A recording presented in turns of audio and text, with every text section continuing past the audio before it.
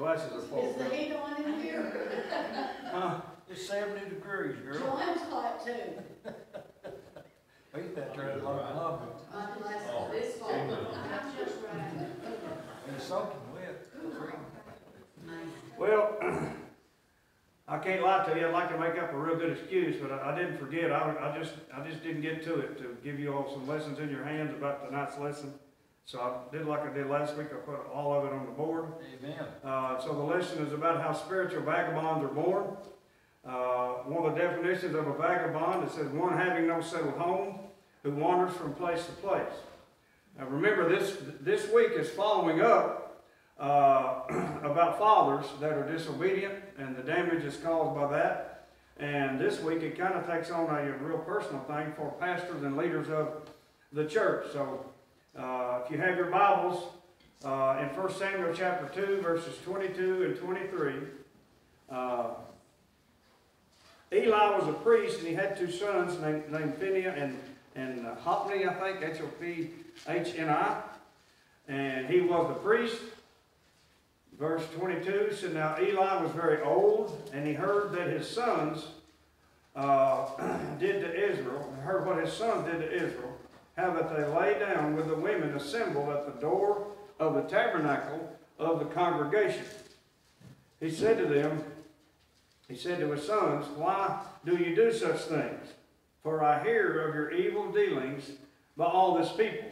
And so this local group, this local congregation, the sons of the priest himself were having sexual relations with the women that were hanging out at the door of the tabernacle of the congregation. They knew why they were hanging out there. You can assure that Satan had them hang out there. Amen. And then also his sons, which their dad was the priest, they were having physical relations with them. And so Eli did what needed to be done. He confronted them with what they were doing. And just keep in mind about the vagabonds as we go through this. And so I wrote the question here, how did Samuel handle this situation involving the priest Eli's sons? And I put there, did he leave that congregation?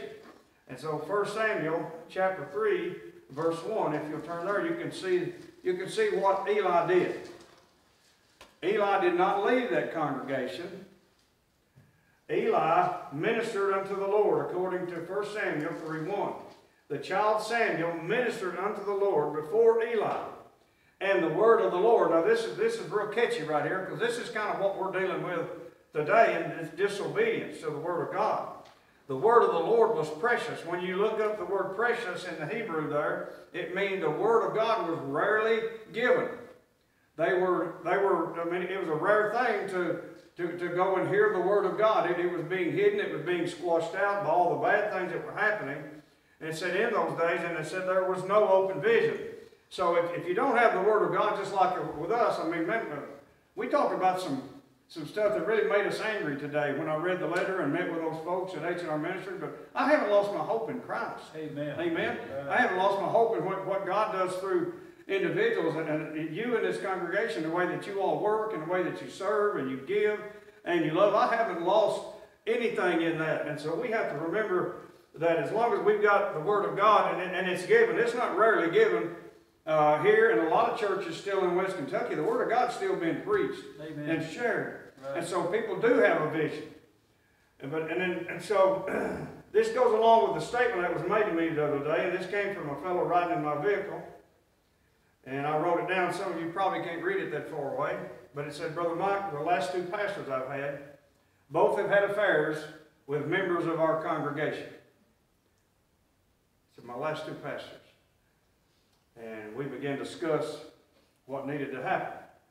And so look at your Bibles now to James chapter 1, and we're going to see how all this stuff starts.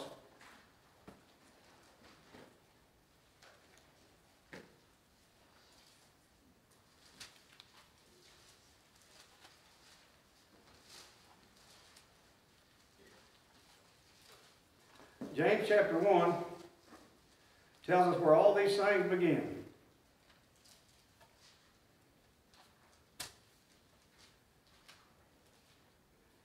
Verse 12 said, Blessed is the man that endures temptation, For when he is tried, he shall receive the crown of life, which the Lord has promised to them that love him. Let no man say, when he is tempted, I'm tempted of God. For God cannot be tempted with evil, and neither tempts he with any man. But every man is tempted when he's drawn away of his own lust and enticed. Then when lust has conceived, in other words, like Bathsheba, that lust eventually became conceived with a child. Amen? When lust hath conceived, it brings forth sin, and sin, when it's finished, brings forth death. And then he gives us a warning.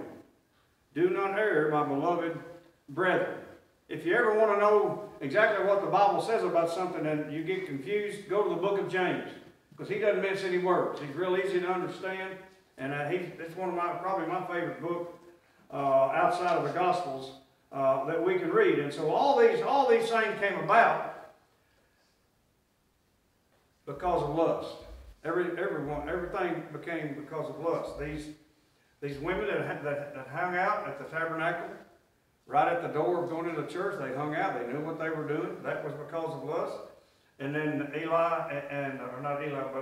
Phineas and Hophni, they took advantage of lust and acted on it. And so that's why that this priest had to confront his sons, and it didn't just affect them. So you see here, Eli says, I hear of all your evil dealings by all this people. And so the people had began to talk, and that's how Eli found out about what was going on in his own congregation.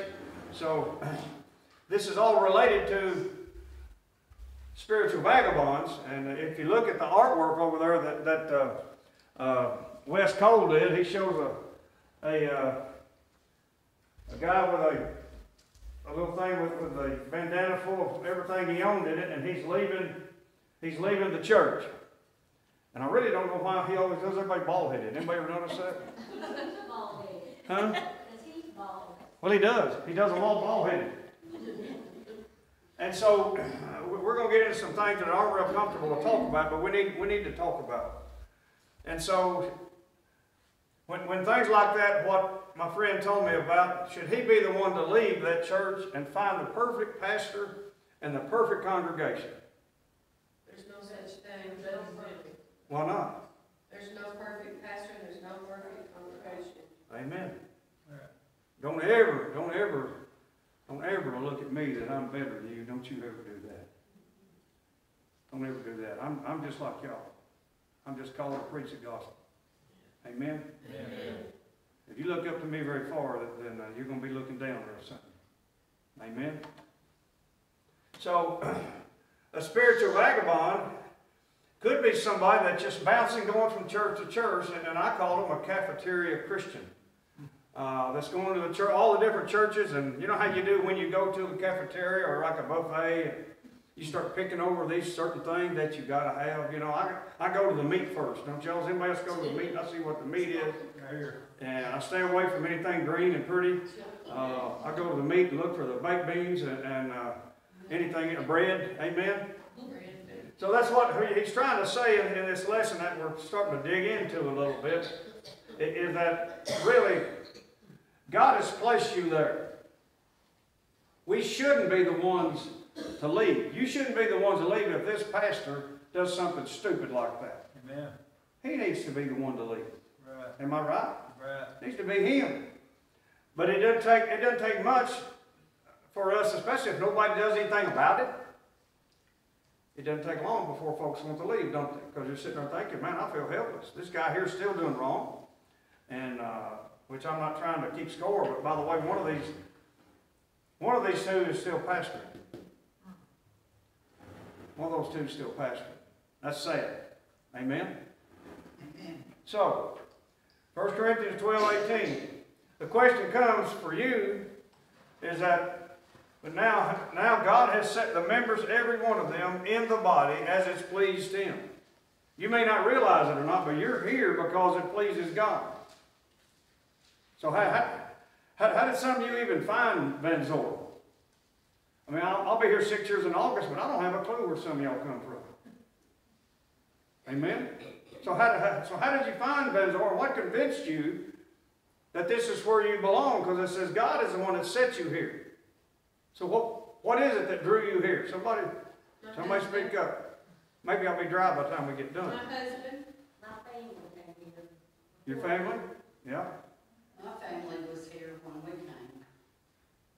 Anybody else? Loving people. The loving people. Would you have stayed? Would you have stayed if you had one of these pastors? This church wouldn't have the love that it's got if we had one of those pastors. Well, couldn't you ask that pastor to leave? Pardon? Can you ask that pastor to leave if something like that comes? Do you do that one person at a time, or how do you do that in Matthew 18? If you'll look there, if there's an alt between a congregation or yourself and somebody like that's done wrong, you go with them. It doesn't just say one, it says even two or three. Amen? Matthew 18 gives you a way to go to that pastor and say, look, here's what's happened, and we're asking you that you need to sit down as a pastor. Right? And if he disagrees with you, then what's the next move in Matthew 18? You bring it before the church, correct? I know these aren't fun things to talk about. Amen? But you need to know what to do, right? So everybody that's here tonight, you're convinced this is where God put you. Right? Yeah. No doubt. You have no doubt that this is where you belong. So, let's look at this. Because really all these lessons are about being offended. Remember that if you're in the place God wants you, the devil will try to offend you to get you out. Right? He wants to uproot men and women from the place where God placed them. If he can get you out, he's been successful. If you will not budge, even in the midst of great conflict, you will spoil his plans. Now, Psalm 92:13, I cheated and wrote that down for you all. It says, those that be planted in the house of the Lord shall flourish in the courts of our God. Now look at Psalm chapter 1. Let's go to Psalm chapter 1.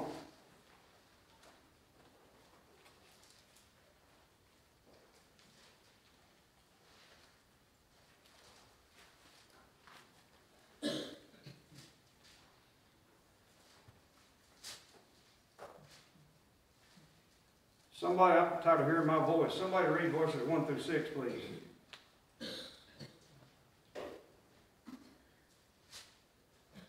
Blessed is the man that walketh not in the counsel of the ungodly, nor standeth in the way of sinners, nor sitteth in the seat of the scornful. But his delight is in the law of the Lord, and in his law doth he meditate day and night. And he shall be like a tree planted by the rivers of water, that bringeth forth his fruit in his season. His leaf also shall not wither, and whatsoever he doeth shall prosper. The ungodly are not so, but are like the chaff which the wind drives away. Therefore the ungodly shall not stand in the judgment, nor sinners in the congregation of the righteous. For the Lord knoweth the way of the righteous, but the way of the ungodly shall perish. So, is that in a roundabout way saying, stay where you're planted? God's going to bless you?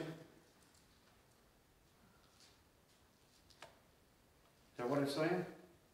Sounds like it. Do you have a reason? What if you have a good reason to leave? Should you leave? Sometimes the Lord might be sending you to help some other congregation in some way. I mean, what if you're a pastor that nothing bad is going on and God says you belong somewhere else? you have to do what the Lord says. You know what I mean? Yeah. So sometimes there are reasons to leave our church home, but we've got to be led by the Lord. So the Lord knows the way of the righteous. He leads us in the right way. And so as Shannon made that point out, said, you're not going to find a perfect pastor. You're not going to find a perfect congregation. When you go to some of these places and they insist on interviewing you for a long time and such, and you don't ever as a pastor, or I didn't, maybe I'm just not very smart. You don't ask them what's going on. You don't ask them why they're looking for a pastor, or I've never had. You'd realize that you're either supposed to go there or you're not. and something's happened so that there's an opening. But if you're not careful, you're going to be digging into a past that you don't know all the facts, and you need to find out if that's where God's sending you. You're not going to go to a perfect congregation, and then they're not going to get a perfect pastor. Amen? And so you just have to make up your mind if you're going to be obedient, because you're not ever going to step into a perfect situation. If you do, there'll be no people there. Yeah. Amen? Amen. There'll be no people there. And so you have to chew on that just in the right way, and just realize, just like if you read in the scripture about, you remember Philip? He was preaching and people were being saved and ministry was going good, and God said, I'm going to send you to a desert. And he meets up with who? The Ethiopian eunuch. And if he didn't send him there to do anything else, was to see that man saved. Amen? And so that's the way we have to look at it. And so I've never done any of this. My wife is pretty slick with planting stuff. Aren't you? With the Lord's help. So what happens to a plant when you transplant it? How many of y'all transplanted plants? What happens if you just keep transplanting that same one? Huh? It's going to wilt. It's going to wilt and die. And so what's going to happen in your spiritual life?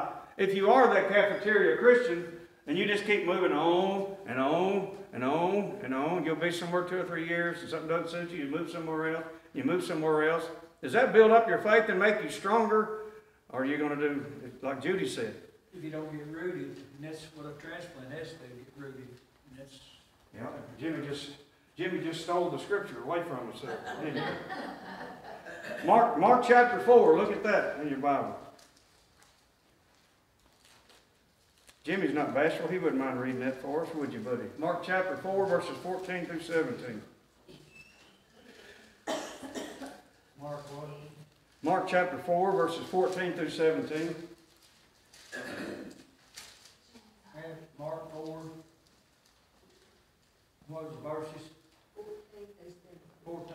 And he ordained 12 that they should be with him, that he might send them forth to preach, and have power to... No, I'm on free. I'm getting close. The sower soweth the word, and these are they by the wayside where the word is sown. And when they have heard, Satan cometh immediately, and taketh away the word that was sown in their hearts. And these are they likewise which are sown on stony ground, who when they have heard the word, immediately received it with gladness, and have no root in themselves, and so endured but for a time. Afterward, when affliction or persecution ariseth for the word's sake, immediately they are offended. And these are they which are sown amongst thorns, such as heard the word. So, at the end of verse 17 tells you what offends them. What is it that offends them? For what sake? The word. Why in the world would somebody be offended by the word? Because what? How many times have they been transplanted? How many times have they been moved? How many times have they changed churches? Amen? Yeah. They have no root in themselves, and so therefore they're on that shallow ground, so that they're not rooted deep. And it comes up. The question comes up to me a lot from other pastors, not from me. They don't ask me much because they don't need to. But we discuss these things that there's a whole generation that go back. What is it? 30 years. I think when the 10 Commandments were taken out of the schools, there's a whole generation of kids that we're dealing with, and some of y'all are in this congregation that probably didn't have the 10 Commandments on the wall in your school. They're gone. They're gone out of school. And I heard Brother Harold share today that he watched his teacher go down the hall with tears running down his face, having to take their 10 Commandments down out of school. You know, can we not see the difference between now and go back those years to where it was torn off the wall? Amen. Can we not see the difference? Was there a school shooting every other day back then? No. Was there all these things? What is the first one? Thou shalt not what? Yeah. Got a whole generation, and now we've applied on top of that generation that they're not reading that thou shalt not kill. And so, so if you've discovered that your pastor or leader was corrupt or wicked, so I wrote here just right out of the question and answer book. So what should be your response? Get angry? Can you get angry about it and sin not? The Bible says to be angry but sin not. Can you get angry without sinning? Jesus did, didn't he? Yeah, he turned those tables over because they were using the house of God for a place to buy and sell. Should you judge the offender? Should you judge the offender? No. Lord's a judge. Okay. Can you do this? Speak the truth in love. Amen. What if he doesn't receive it in love? Shake the dust off your feet. Huh? Shake the dust off your feet and go on. Okay. Confront the offender face to face. Yeah. Thank Not by yourself. There's nothing wrong with that, is it? Are you supposed to by yourself? Well, Somebody with you. yeah, it says either one or two or three. My advice is always to take more than you with you, especially when you're confronting the kind of thing we're talking about. Rebuke the offender. This is the one that we normally do. And I don't know if anybody's ever faced this. Don't we normally complain to others about what's going on before we speak the truth in love or confront the offender face to face? Do we not normally do that first? you. Yeah. Does that mean we do things kind of backwards? Yeah. So what happens is just like with this situation right here, if you remember over here, Eli heard of what was going on in his congregation from the people before he ever knew about what was happening with his own sons. You know what I mean? So in other words, there was a rumor mill going around. It doesn't mean that it wasn't true, but he needed to hear it from somebody that comes and says, you know, here's what's going on with your sons. You need to deal with this. But it normally doesn't happen that way. Normally we complain to others first. And what if we did this first? What if we prayed first? So what's the proper order here? Here's your test for tonight. What's the proper order here? Do you pray first? Speak the truth in love first? Confront the offender face to face? Pray first. Pray first, and then what do you think would be next? Speak the truth in love. Yep.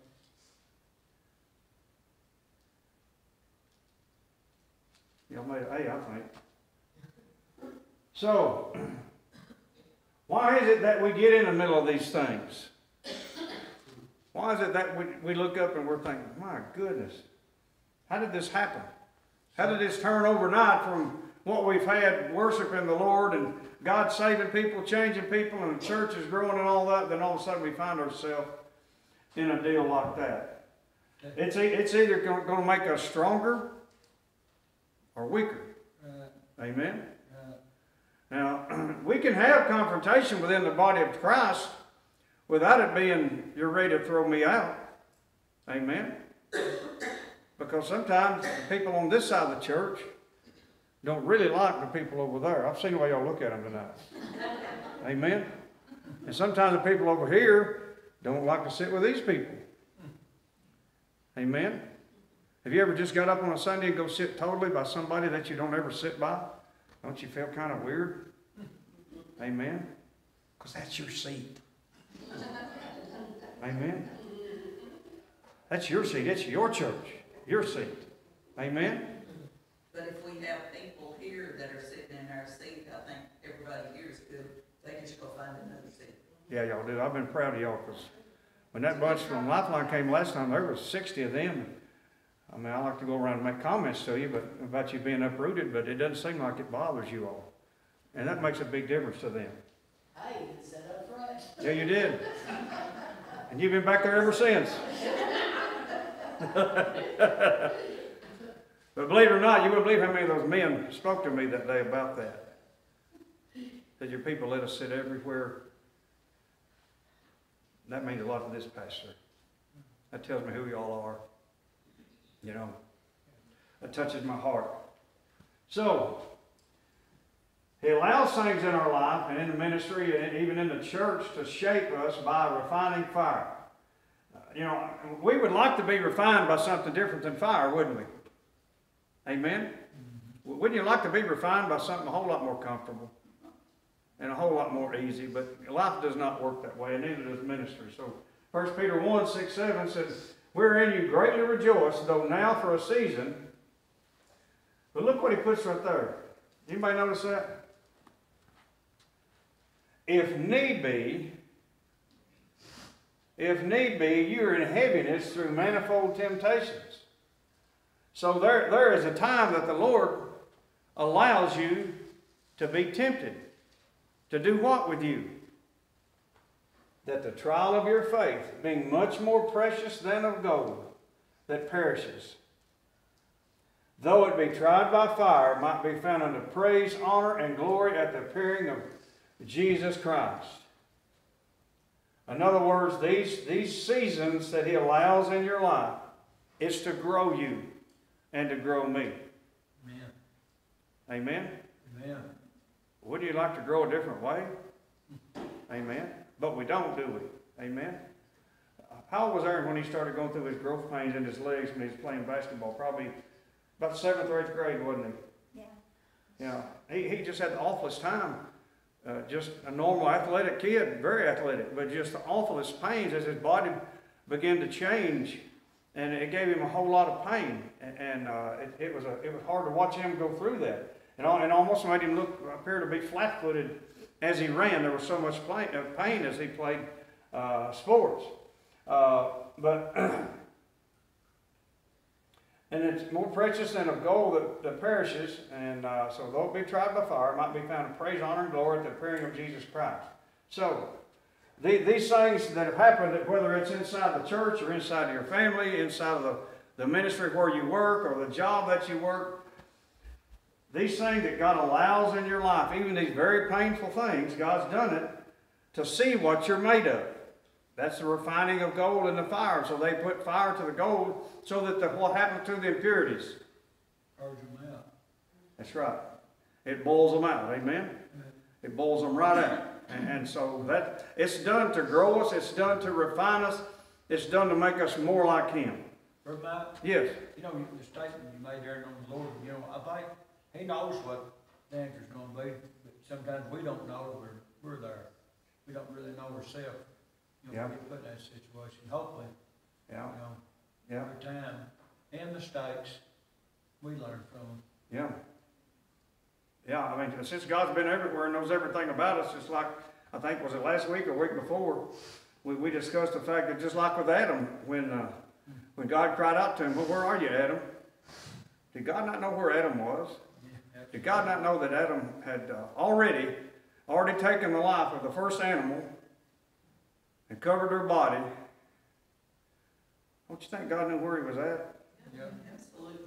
Don't you think he does things that sometimes with us, he already knows how we're going to respond, but we need to see where we're at in our standing with him. That's why he did that with Adam. He had his chance right then to say, God, I am so sorry. What did he do? He blamed his wife. Amen? Blamed his wife. So this woman you gave me, amen? How many husbands have done that? Don't pay off. It don't pay off?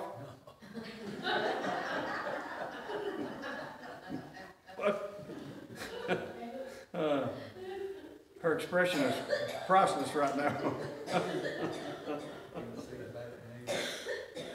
So, here's our test. Do I run from God's refining pressure? Do I run from it? No. Or do you hang in there like a hair in a biscuit? Huh? I think sometimes we try to, if God's wanting us to do something that we don't want to do, that we try to convince Him otherwise, or we make excuses. If there's a job change or things like that that is better for us, I don't think we're always real open to that. We want to do it ourselves first. We want to do it on our own first before we ask God sometimes. Yeah. We just about feel like we have to try it on our own, don't we? What was it that God says in His Word? His ways are not our ways, and His words are what than our ways? Higher than our ways. Yes, ma'am. So, do I run from refining pressure? Do I complain when under pressure? Most likely. Everybody said, well, no, Stephen's grinning now. He's guilty too. Even our cameraman's grinning. Thirdly, do I justify my sin and condemn the sin of others? Yeah. Have we ever thought somebody else's sin was just so... Well, one of the commentaries I read about some of these things said our stupid looks so different than other people's stupid, was the way this writer put it. When we say, that's the stupidest thing you're so stupid. And then do we do anything stupid? Yeah. Same thing. That right there would change, that would change a church body forever if we wouldn't justify our sin anymore and condemn others. Do I expect spiritual leaders to be perfect when I'm not? No, that's healthy. That's healthy. Does that mean that a pastor I'm supposed to just get away with anything? No. No. I've already learned that about you all. I don't have to wonder what you're thinking. You've already told me. Amen? Brother Mikey. And I appreciate that. In James, it says, James 3:1, it says, my brethren, let not many of you become teachers, knowing that we shall receive a stricter judgment. Yeah. Yeah. According to Scripture, I'm under a stricter judgment, and I should be. Amen. Amen? That's just like what you brought up there about what it says about a man and a wife, and I'm talking about nature itself. I mean, that is absolutely, going against the foundation of the Scripture. But we see it all the time. Yeah. I mean, pastors, this, that, and yonder, so-called, I don't know how you could be to go against Against the Word of God. Yeah. Yeah. And it's just like Miss Al said, and you're our help. And Yeah. even like myself, I mean, if I say anything, hopefully pray it by accident, and they, by trying to mislead anybody, no way. All right, where we at? Am I willing to listen to God and wait on His leading to stay or leave? Am I willing to listen to God and wait on His leading whether I stay or I leave? Or have we already made up our mind most of the time right off the bat? We should, but a lot of times we don't. So are we quicker tempered than Christ? He's very long suffering, isn't he? Amen? Yeah. So how many of you here are really, really patient people? Oh Lord, oh y'all.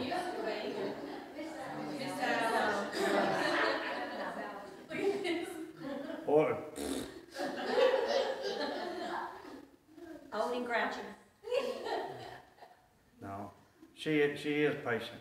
Well, I mean, she's long suffering, let me put it that way. I would not be here if it wasn't for her long suffering and her prayer. Amen. That's a God's truth. Yep. God gave me who I was supposed to be married to. Amen. And he knew I'd be teaching here tonight. I didn't. Amen. Right. He knew that even though she got mad at her mom and said, I'm going to run off and marry a Baptist preacher. Amen. He knew that I actually would be married to her someday. Because he had a plan. Amen. That I knew nothing about. Amen. So, let's follow up. So, if you have made up your mind to leave, if God has convinced you that you're supposed to leave, even if this pastor has done wrong, this example has done wrong, if he's convinced you to leave, how are you supposed to leave? Isaiah 55, 12 and 13 will tell you how to do that. Isaiah 55, 12 and 13. And my Bible's upside down.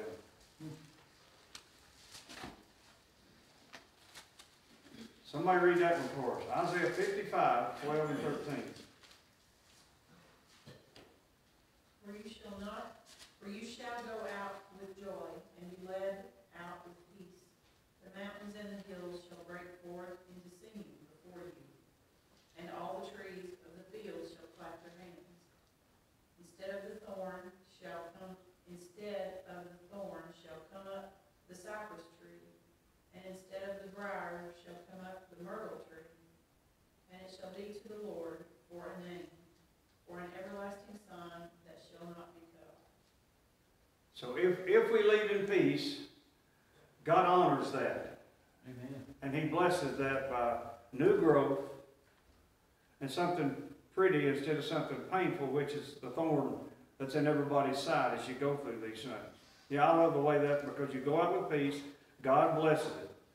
Instead of the thorn comes up the fir tree, and instead of the briar shall come up the myrtle tree. It shall be the Lord for a name. So, in other words, at the end of this thing,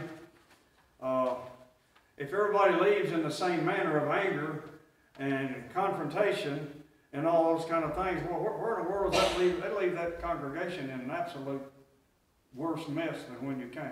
Amen? Mm-hmm. Because you went out the door unpeaceful. So, these are all challenges to us in the Word of God. That doesn't mean that we always do them, but these are things that the Word of God is telling us that we need to do so that we don't become that vagabond that goes from place to place and doesn't have a home, or that you're settled, or that you can grow and produce fruit. Amen? Amen. Anybody got anything else tonight about tonight's? Anybody? Anybody here ever been felt forced that you needed to leave, that you had to leave? Good. Remember that? Yes. We had about 15 years ago, I mean, it's positive, I'm gonna say, but the piano player here, Miss Lois Short, and they was here every time the doors was open, or Paul, Deacon, and one night said, I'm gonna talk to you. And she was telling me that, I mean, they was driving from Benton, couldn't see, raining, they were old. And said, we're gonna, and I understood it, they really didn't wanna leave, but, health-wise, and it really, I loved them, but, it was good, and they served who they was, but, when you're talking about leaving on, terms, age, they didn't quit on the Lord, they just went to church in Benton where they lived. Right. Some people just quit when they get a certain age. Yeah. And you know what, I have to remind myself, I hope I don't fall into that. You don't ever know when you say I ain't gonna do this, do that sometimes. Say, Lord, use me long, draw a breath. Yeah, amen. Anyone else got anything about tonight? All right. If you're watching via Facebook or YouTube, if you don't know Christ, you need to be born again. You need to be saved. Amen. Thank you all for participating. These aren't always fun things to talk about, but I believe we need to air them out. Amen. Amen. We need to air them out. Yes, sir. And I'm thankful you brought all this out. About the church and that. Will says my nephew, and he does a great job. I'm drawing that, and everybody needs to come up there and look at that if you happen to church in the background. But there's a lot. But I know when you do it, people here, we know we got 200 members, residential members on the road. Has done that right there. Think about it, there wasn't no church at the end of the road. I invited a couple this week that had been in the door since I left here 25 years ago. And Satan is their enemy. You know what I'm saying? I mean, like good people. But Satan just hates. That's what I tell people. Satan hates a Christian. He hates you if you're trying, even attempt to do anything. He hates us coming together. He hates this church right here. Let me tell you, he'll do anything to destroy it. He'll use me to destroy it. If they don't watch, he'll use you. We have to be honest. He hates anyone in the days we're living in. A lot of people ain't worried about church sake. No, it ain't. No, we're surrounded by absolute evil. Right. That want us destroyed, want our testimony destroyed, wants our church to die, wants our children to be killed, wants our grandchildren to be killed, our families, our friends. Yeah, this thing is black and white as it could possibly be. And I didn't use the word black for the wrong reason. It's not a racial thing. It's absolutely darkness versus light. Amen. Amen. Right. Anyone else got a comment before we? Are y'all enjoying this study okay, or does it feel like they're hammering over the same thing every week? We're trying not to. Really enjoy it. You wouldn't tell me if you didn't like it, would you? Yes, some of you would. All right. All right. Lord, we love you. Thank you for this night. God, I thank you for the people that Alice and I have been called to. God, again, they show so much grace. And we love them. God, we do love them dearly. And Father, we just thank you for them. God, I thank you for their honesty. God, I thank you for, God, that they're not afraid to confront the truth. And I thank you for that, God. We need to be a people. We need to be a church that's known that, God, when folks step in here, they're going to hear what the Word of God says. We're not going to water it down. We're not going to shorten it. And we're not going to be quiet about it. So, God, help us to be bold. And I don't know what's going to come in the next days, but you do. Yes. Father, we have a darkness out there. We have an evil that wants the same thing to happen in this congregation, to happen to those small children. It would suit Satan no happier than to send somebody here to hurt us. To help us to be on our guard. That, Father, we have to realize that Jesus said that if the world hates you, it hated me first. Right. So, Father, we love you and thank you for this night. And if somebody's watching, they've never accepted you as Lord and Savior, God, I pray that you minister to them through your Holy Spirit. Draw them to yourself. They would ask you right there where they're watching this program, God, that they would ask you into their heart to save them. And you said, whosoever calls upon the name of the Lord shall be saved. We ask it all in your precious name, Jesus. Amen. Amen.